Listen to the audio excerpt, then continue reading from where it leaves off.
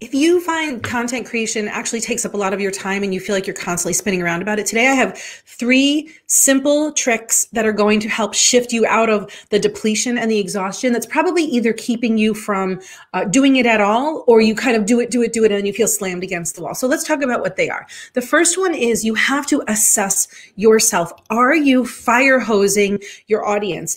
What I see a lot is people who have a lot to say and a lot to teach, which is pretty much everybody if you're in the information space right now. And you have a lot to share with your audience because they have a lot to learn.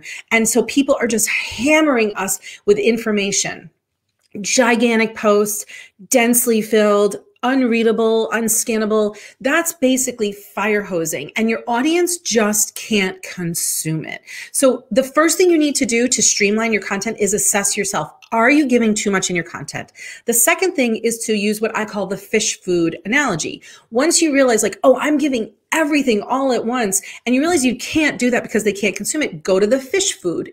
Parse it out. Give them a little bit at a time. Let them come up and take a bite and take it back to their little castle and digest it. And then when they're ready, because they understood it and they digested it and they're hungry for more, they will come back and get another nugget. So it doesn't mean that you constantly have to be regenerating stuff, but you do need to be repurposing it, giving them a little bit all the time so that they can consume it. The third thing that you can do to streamline your content and stop feeling so depleted by it or avoiding it altogether is to plan ahead in batches. So if you're somebody who's kind of splattering your emails everywhere and your blog posts and your social posts, and you just feel like your topics are all over the place, it's time to start batching things into content themes so that you're not constantly being spun around by your content, and your audience can stay with you because there's a thread that they follow through.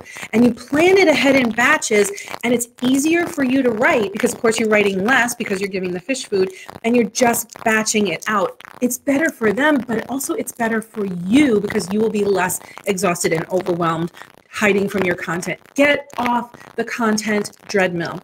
I hope this is helpful. Even if you put one of these into play, your life can really change with your content. My name is Jen Liddy. I'm a business development coach and I specialize in content creation, and I hope this is helpful. If you have any questions, of course, leave a comment below. I would love to answer them. Okay, bye-bye.